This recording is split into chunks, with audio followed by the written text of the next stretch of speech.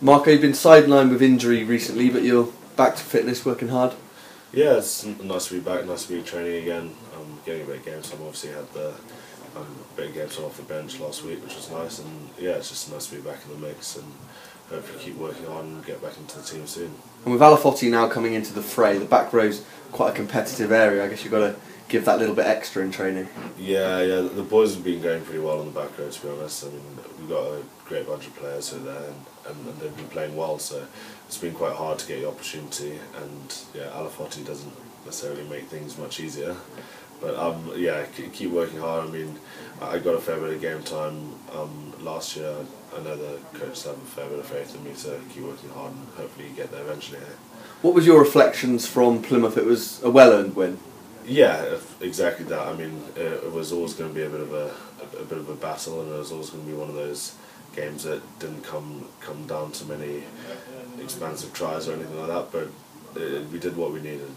We played the conditions as they should be played, and we got the win in the way that we were looking to get the win, and the best way to get the win as well. So yeah, it came off pretty well for us. And what's been talked about this week in the training camp ahead of London Scottish? How are you approaching that one?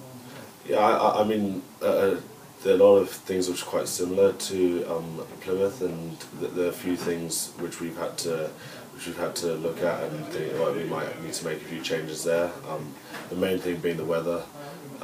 The fact that it's likely to be a dry night on Friday night will make a massive difference. I mean, it's a completely different sort of game that you play against them. But I think we're up to the challenge. I mean, we're carrying a fair bit of confidence from the Plymouth game.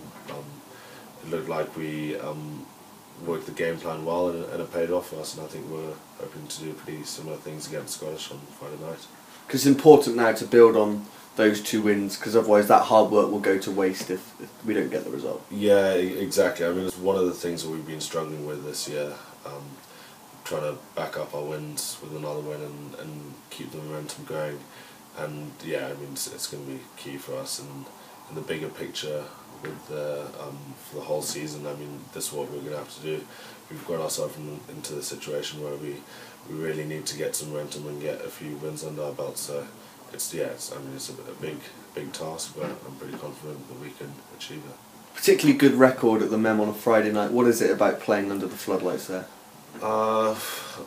Obviously the support plays a pretty big factor, and I don't know it's quite hard to explain, but there is something about a Friday night game. You just get that extra little buzz, and you know that everyone's a bit more up for the game and a bit more ready for it.